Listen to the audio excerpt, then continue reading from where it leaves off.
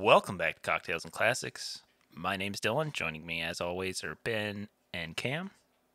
And this week, we did 1985's Clue. Kind of a cult classic comedy mystery, I guess. It's a movie based on the board game Clue. And to kick everything off and get everybody in the right mood, we're going to take to this week's cocktail. And Ben found us this week's cocktail again. Doing the work, doing God's work here, Cocktails and Classics. By that I mean I did a quick Google search and found what I could make at home. So, this week's cocktail is the Colonel Mustard. It is 1 ounce of gin, 2 ounces of lime juice, 1.5 ounces of peach brandy, a dash of spicy Dijon mustard, and you add all of those ingredients and some honey into a shaker, strain it into a glass, and then you can garnish it with lime and mint. It's very good. It's alcohol forward. I didn't use as much honey as I probably should have. That's on me.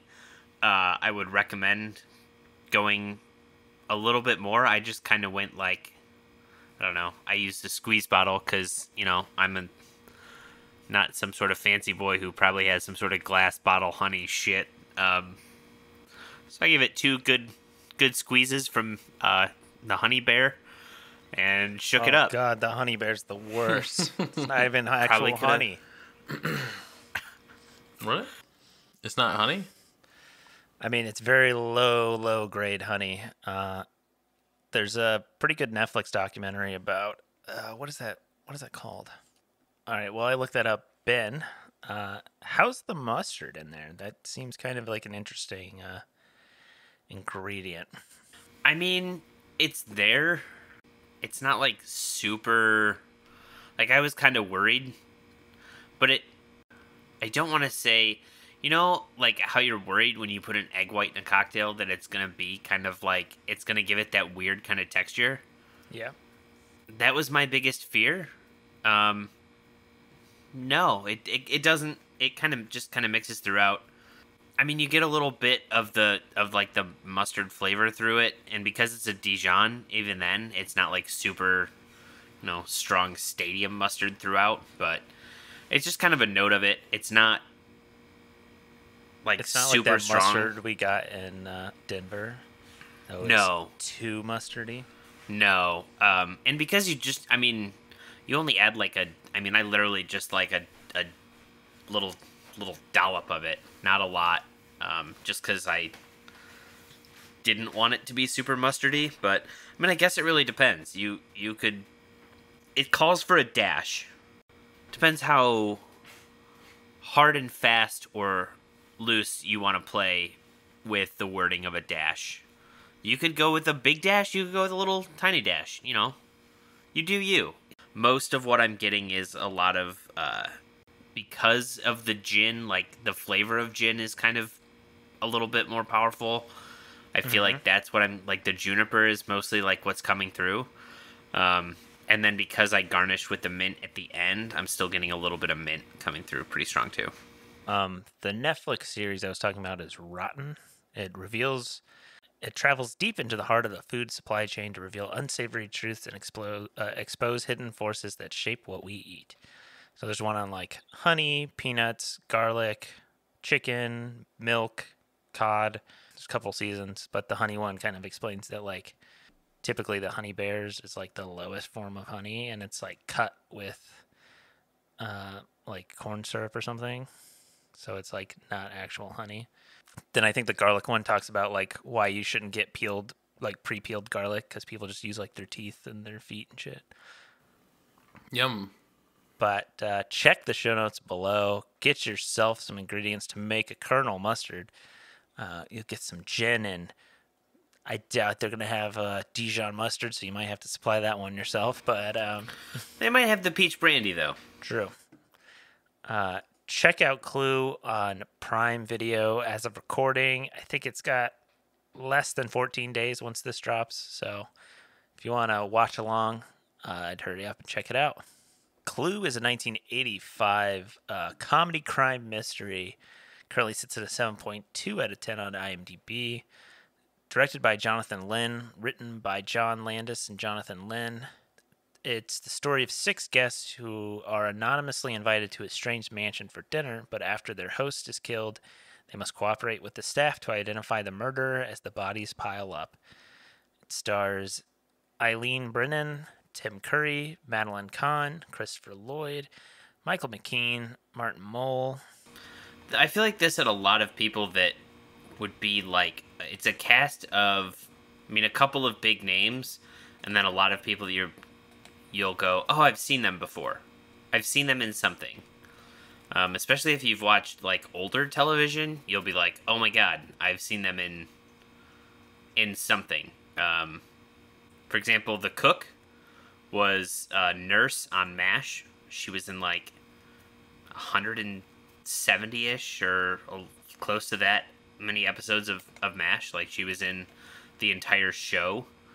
I didn't realize who Martin Mull was at the time.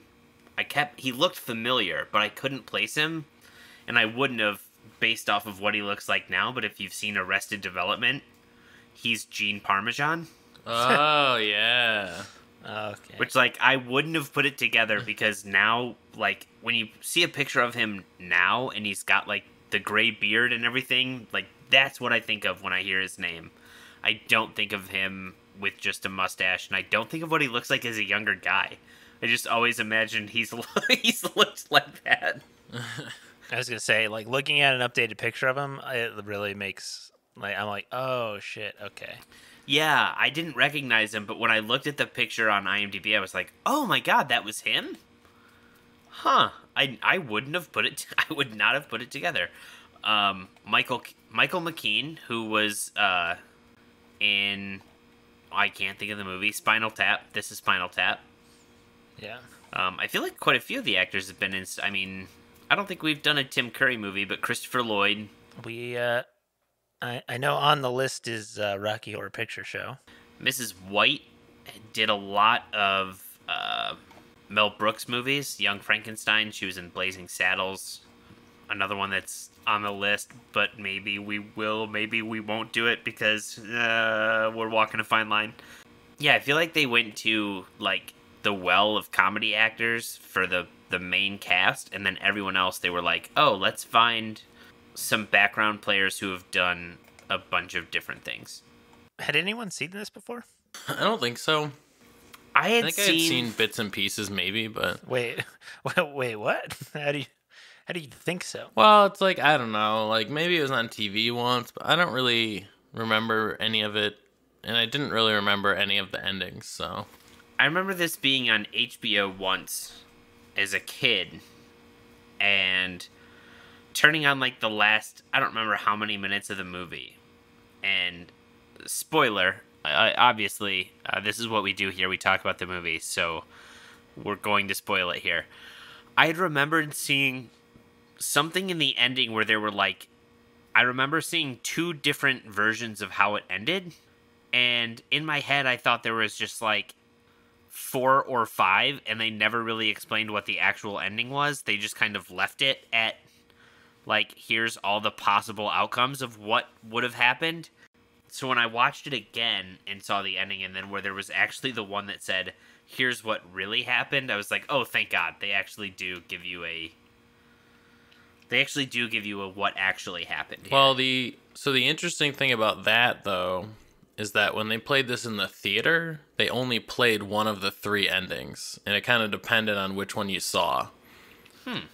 I wish movies did that. I think that's a cool, very sweet idea. Like, you go and see a movie, and you're like, oh, the ending, crazy, right? And they're like, wait, what? No, that's not the ending I saw. The ending where they all did it was fucking nuts, right? And you're like, what? No. Wait, no. what? Miss Scarlet did it. She did all of it. Yeah. What? So each of those were all equally valid endings depending on which theater you saw it at in 1985. I wonder if that actually went over well, though. Like, I know we think the concept is cool, but I wonder if it, like, actually... Especially pre-internet, I feel like that's a pretty sweet word-of-mouth marketing campaign. But it does, like, it makes sense, though, because, like, you know, it's based off the board game. So it's like, Yeah. oh, the board game has multiple different endings. Like, you know, it could be different every time. Mm-hmm. But I feel like it's a little weird when you watch all of them back to back to back. It is interesting. I was wondering, because I knew that about the movie, so when I was watching it, I was like, what ending do they play on here? And turns out the answer is all three of them. I think the last one is definitely the most interesting of them, but That they all did it. that they all, like, each of them did it, and one of them was like part of the FBI or whatever, and also the added twist of the butler actually being Mr. Body rather than, the guy who died. It was so ridiculous the when they all did it ending, because it's like it's the quiet, like the politician who was like, oh, like, I'm a homosexual and I don't want anyone to find out, and then like the very last line of the movie is, Yeah. and I'm going home to sleep with my wife. You're just like, fuck me, come on. Yeah. Really? Come on. That's how we end it? I expected a David Caruso scream at the end. Yeah. Won't get fooled again. And I got a clue. Yeah. Oh. No, I mean, I think in general it was pretty entertaining, but it was just so fucking corny. Like, when he was like, oh, I brought you all something, and he brings them all, like, a candle, like, all the weapons, and they're opening the weapons from the board game. It's just like, oh, fuck, come on, Jesus. Yeah, they're like the letters. It's like, your code name is Mr. Plum, and we're only going to use those code names. That one's at least a little more believable. It's just this guy brought a bunch of weapons, and it was like, hey, you get a candlestick, you get a rope. Did he? Plum's gonna get a gun. Did he bring them, or was that his house? No, he brought them. Yeah, Mr. Body brought them. Place. His plan was, which makes the third ending not really make sense, but his plan was basically to say, hey, if you kill whoever kills this butler guy, whoever kills this butler guy, I don't remember what he said, but basically one person goes down instead of all of you going down. Yeah, and no one's gonna know who did it. Right. Which really doesn't make sense, because if they just, I mean, I guess technically they would find out, because they'd be like, he's been blackmailing us, but like, I don't know, it's still just one person going down, but I guess your dirty laundry doesn't get exposed. Right. Well, that's what I what love is the guy who gets handed like a revolver, and it's like, they'll never know who did it. Well, if the guy dies of a bullet wound, obviously we're gonna know who did it. Yeah, or like one was a rope. It's like, all right, you're gonna strangle him. Yeah, like a rope. It is funny too, knife. like the severity. Like it's like, the you get a candlestick, you get a pipe, you get a wrench, candlestick, you get a fucking gun, blunt object, blunt force. Okay, early to mid 1980s, maybe you get away with it. But again, at the same time, earlier than that, right? There's also going to be blood. Oh yeah, I think they said the movie took place in like the. I feel like it'd be like 60s or something. Yeah, I feel like they said the movie took place in like the 50s. I think it was 1954. It might. Yeah, that sounds at least closer, because they're dealing with like Red Scare, communism type stuff. But also whoever's holding the bloody object is probably the killer. I mean, the whole premise is pretty flawed. Pretty big flaw in the plan. I mean, the whole thing's fairly flawed. Once you get past that. I mean, one of the things I'm kind of annoyed is I feel like I didn't go back and look, but I feel like a good whodunit movie, you should be able to rewind the film and go back and be like, oh, the clues were there. I just didn't notice them at the time. But I feel like that was not true in this movie at all. No, they were. Well, they explained it all. They were when he explains it all to you, all that stuff happened. Okay. Like when she mentions the recipe, like, this is my favorite recipe. She does say that early in the movie. Well, but you do see Mrs. White and Evelyn kind of run into. Were they really not there though? Like, I don't know. I guess I didn't go back and watch the tape. I feel like that's tricky to do. I feel like they can't do that because of the fact that they did 3 endings, right? That's what I'm saying. Is like, yeah, they did multiple endings, but because I feel like I was kind of looking for that. I mean, maybe I'm wrong, but I feel like I was kind of being like, okay, who's not here, or whatever, and I didn't really see anyone that stood out. That was like, oh, so-and-so's obviously not here right now. Yeah. I did like, though, that they pointed out, like, the motive / like, oh, here's the reasoning that this person would know X, Y, or Z. Yeah. You know, you'd have the, Colonel Mustard, like, you see the picture of the stranded motorist? What do they Motorist? list that guy as? Motorist. Jesus Christ. Completely blanked there. The stranded motorist ended up being Colonel Mustard's, like, driver in the military. Like I said, the throwaway line about this being her favorite, Mrs. White's favorite recipe. Or Mrs. Peacock says that Mrs. White kind of shudders when she sees casually eating monkey Evelyn. brains. Wait, who was the one that wasn't there? Well, it depends on the scene. There was one where it was like Mr. Plum wasn't there. For the Professor cook. Plum wasn't there or something. Because how many of them are there? There's 6. 6. Plus the butler. Oh well, And then also Yvette. well then they're all there actually.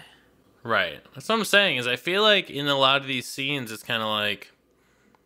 The one that makes the most sense is when Yvette kills 2 of them. And then...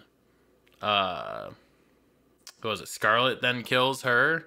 That's the one that makes the most sense to me. Like... Yeah. Because Yvette's... Like, that's the most plausible. Well, yeah, because, again, Colonel Mustard and her split up, so, like...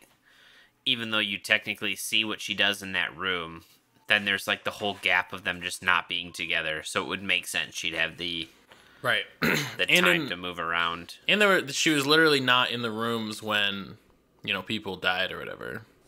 As someone who had never seen this and didn't really know what to expect going in, I was pleasantly surprised. Like Cam said, it is pretty corny, and there is a lot of, like... not necessarily, like... corny humor, but like I feel like easy humor. There's a lot of corny humor. I mean, like where they're like running back and forth between the rooms. Like, that was so end. funny. Like it's funny, but it's also very corny. It's like, all right. Or like like everyone looking at like Yvette's like cleavage. I'm like, okay, all right, but I love the corny joke where they just like slowly shut the door in people's faces, where the guy's like, no, and then just like slowly closes the door. Like there was a lot of humor in this where I was like gave a hearty chuckle out loud. I was like, all right, that's a funny joke, like just looking through like back through some of the quotes where it's like, oh, like. You were jealous of your husband, that he was stupting Yvette. That's why you killed him, too. She's like, yeah, I did kill Yvette. I hated her so much. The flames over my face. I love this scene when they're trying to count how many shots are left in the gun. Oh, my God. That is good, classic, like, cornball comedy, though. It's just like, no. 1 at Mr. Body... 2 for the chandelier, 2 at the lounge door, and 1 for the singing telegram. That's not 6. 1 plus 2 plus 2 plus 1. There was only 1 shot that got the chandelier. That's 1 plus 2 plus 1 plus 1. Well, even if you were right, that would be 1 plus 1 plus 2 plus 1, not 1 plus 2 plus 1 plus 1. Okay, fine. The point is, there's 1 bullet left in this gun. Like, just that's such like a good 1950s comedy bit, but is still just a classic fucking bit. This is like peak 80s humor, just looking back at the quotes. Yeah. Where it's like, Professor Plum, you were once a professor of psychology specializing in helping paranoid and homicidal lunatics suffering from delusions of grandeur. Yes, but now I work for the United Nations. So your work hasn't changed? In all of the endings, too, they mentioned that communism was a red herring. Yeah. All right. I also love Tim Curry's, like, at the start of the evening, Yvette was here by herself, waiting to offer you a glass of champagne. I was in the hall. I know, because I was there. Like... is everything all right? Yep, two corpses. Everything's fine. Oh, the other... Miss Peacock's going to pee, or going to the girls' room. Oh, is there a little girls' room in the hall? Oui, madame. And then Miss Peacock goes, no, I just want to power under my nose. Oh my God. Or like when they have the bodies and they're trying to put them in the chairs, or like on the love seat. And they're like, well, if we lay him back, like the knife's gonna go in further to the back. Well, then let's just lay him over the edge and like fumbling with the fucking bodies the whole time. I also love when they're like, "Who's on the phone? Why are you receiving calls from J. Edgar Hoover?" That's right, the head of the Federal Bureau of Investigation. Why is J. Edgar Hoover on your phone? I don't know. He's on everybody else's. Why shouldn't he be on mine? Man, I feel like I need to watch more like Tim Curry movies. Has he done much? Like, I have seen that one, but like full blood like comedies, has he done many others? Because like he's so funny in this movie. He is, but I feel like he normally plays like. I feel like he's normally very much kind of a character actor. Like he's not normally the star of a movie. I guess it depends on who you're rooting for in it. Well, I mean, okay, the like clown? but even then, technically, is the clown that was a made-for-TV movie, I think. Yeah. So I mean, it wasn't like he starred in like this blockbuster comedy or this blockbuster movie. Or I mean, even in like Rocky Horror Picture Show, you know, he's in like makeup and everything. Yeah. Yeah, but I feel like that's like his biggest. That's obviously like his biggest thing, but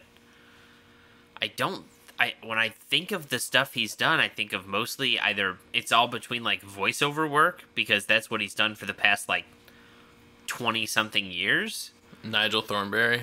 I mean, he's done just a bunch of other stuff outside of that too, but like I think of a lot of that. I mean, realistically, I'm looking at his IMDb page. He's been doing voiceover work since like the early 90s? Like early 1991? 90s, like. Yeah. Wow, he was Darth Sidious in the Clone Wars. Yep. He was in... I know he did some voices. He was actually... interesting fun fact. Let's just tie this all back to Batman because that's what we do here. He was supposed to be the original voice of the Joker in Batman the Animated Series. Interesting. There's a couple different, like, stories floating around as to why he didn't end up doing it. One being that his voice was deemed too scary. They showed the head of the network showed the show to his son with Tim Curry voicing the Joker, and that his son was too afraid of him. So they were like, okay, it's too much. Another rumor that went around was that he did the voice, but it hurt his like vocal cords too much, so he couldn't actually do like several takes for a full episode. So they didn't, he didn't do the part full on. But it is kind of an interesting thing that's kind of how that played out. He could have been the voice of the Joker instead of Mark Hamill, which ended up playing the character from 1992 to like, I think he's still Today, doing it. Probably. Mm-hmm. Yeah. I've always wondered that, like how voice actors like do their work for so long. Like I feel like they have to like either find a voice that doesn't harm your throat that much, or do you just deal with it and like honey tea and take care of it later? I mean, I guess it probably depends. I mean, realistically, if you're coming up with a character's voice, you don't want it to be something that you can't do for an extended time.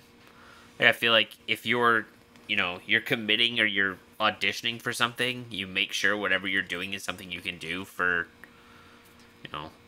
Ever. Day in, day out. It is crazy that's, I mean, from like 1990, I mean, hell, even like, heck, this has him being a voice in Fantastic Max starting in 1988. So, I mean, he kind of transitioned into doing, like, animated voiceover work in the late 80s. Like, that's insane. Especially because if you played a lot of his stuff, you might not even realize that it's Tim Curry. Well, when Cam was like Nigel Thornberry, I was like, really? Yeah. Oh, you didn't know that? No. Yeah. that's like one of his big. That's like his big one. I said he's done stuff on everything. Like most animated shows, he's done some sort of voice for. But it is crazy to me that he really never became like a star in multiple comedies. Like after watching this movie, I was like, damn, like I need to watch some more because it's got a little bit of everything. It's got like some wit, some like lines. It's got a lot of like physical comedy, slapstick. So I was like, man, I should check this out. And I guess I won't There aren't really really get any to. other options out there, yeah. Unless you want to watch it again. Were you guys kind of like pleasantly surprised, or was it like, this is kind of what I expected? Because Ben kind of, I was gonna say Ben kind of pitched it as like a cult classic to me a little bit. Yeah, I think that's accurate. I think it's very okay. I think when you think of board game movies, it does like those are usually absolute dog shit. But this one's fine. I mean, this one's all right. It's entertaining. Like it's not super good, but it's like okay. But it's also not super bad either. What other board game movies are there? Just Battleship, I think. There is Battleship. I'm trying to. I think there might be others, but I would say Jumanji, but there's not like it wasn't based off a board game. I think they made the board game after. Yes, that's true. Looks like there was also. It's not a board game. There was a Dungeons and Dragons movie. Well, yeah, I knew that. Yeah, I mean, I'm mostly thinking of Battleship, I guess. He literally said sample size. Usually board game movies are dog shit, and I'm like, this is like one of the only ones I can think of that even exists. Oh, hey, so it's pretty surprising. There's Candyland: The Great Lollipop Adventure. Is that like animated or? Yeah. Okay.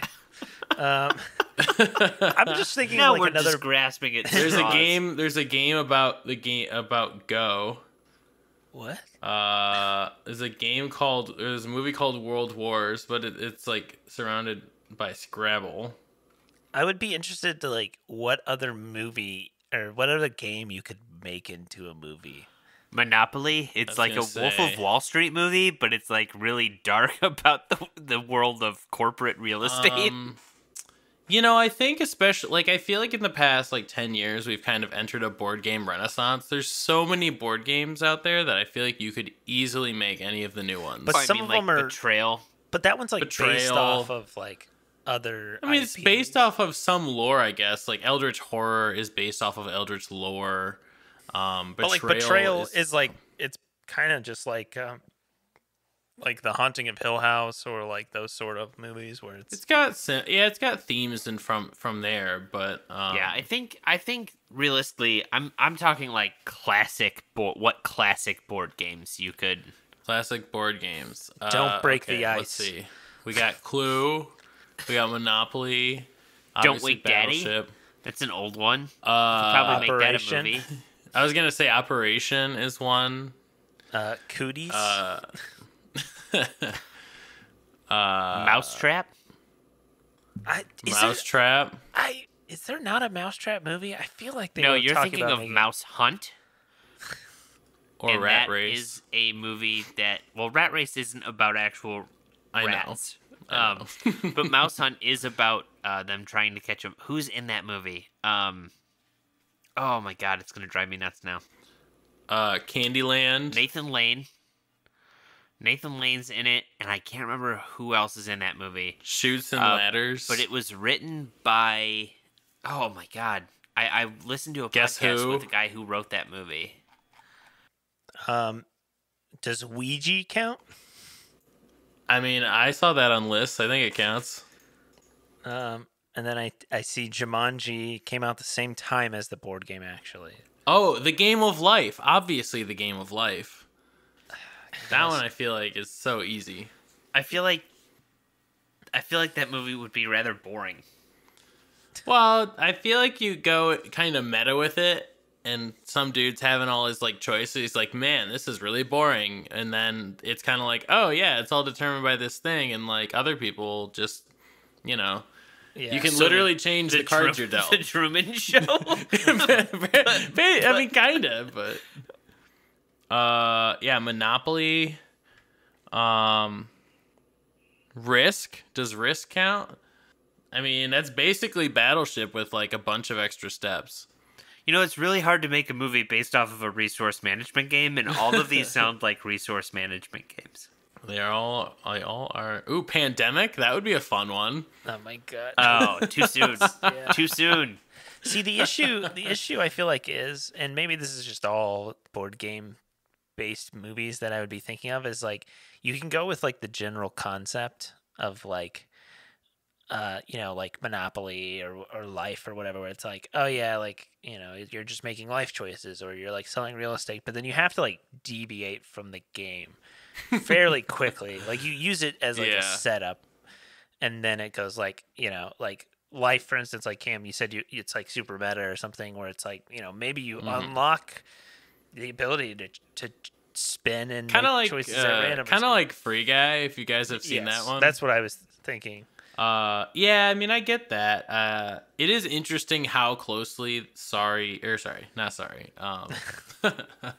looking at board games, how strictly Clue sticks to the source material of the board game, where it has the characters and the different weapons and the different rooms, and they're like, we have to figure out which room Mr. Body was killed in and with what weapon and who did it. It's like, that's literally the game.